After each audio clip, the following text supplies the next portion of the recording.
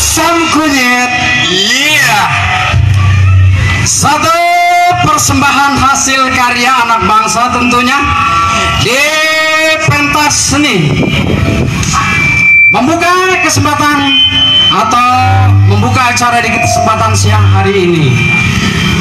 Aduh, satu lagu juga ngos-ngosan rasanya saya. Orang kata kan. Iya. Selamat datang Tullah. Siapa? Tullah. Oh, Tullah. Boleh artis. Bintang tamu. Artis pendukung. Lagi ini nih. Tolong. Ini lagu kedua apa ini, Bang Murji? Masih kita tampilkan karya-karya dari ASEM Kunyit sendiri, Bang. Iya. Karena satu kebanggaan buat kita tentunya yang punya hasil karya dan yang kita aransemen sendiri.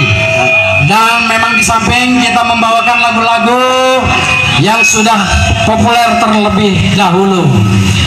Yuk, kali ini masih satu karya manis dari Bung Nada. Kalau kita lihat di belakang kita tuh, khususnya yang punya RW 001, ada Pak RW-nya ya? Ada. Alhamdulillah yang terus mendukung dan membackup habis-habisan ASEM Kunyit. Mengaji RW ini. Kita telah lihat pembangunan jalan tol.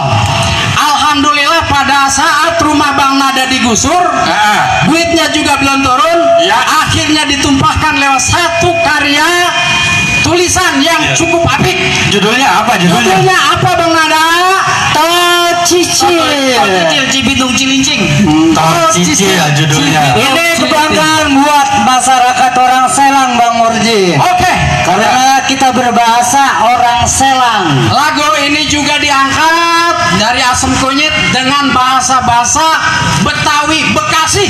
Bekasi. Yang memang kalau kita lihat-lihat, kalau anak-anak sekarang sih kayaknya udah nggak pada ngerti itu bahasa. Orang ngerti bener ya. Bagian ora, emang apa? Menano, Bagianin, orang pada ngerti.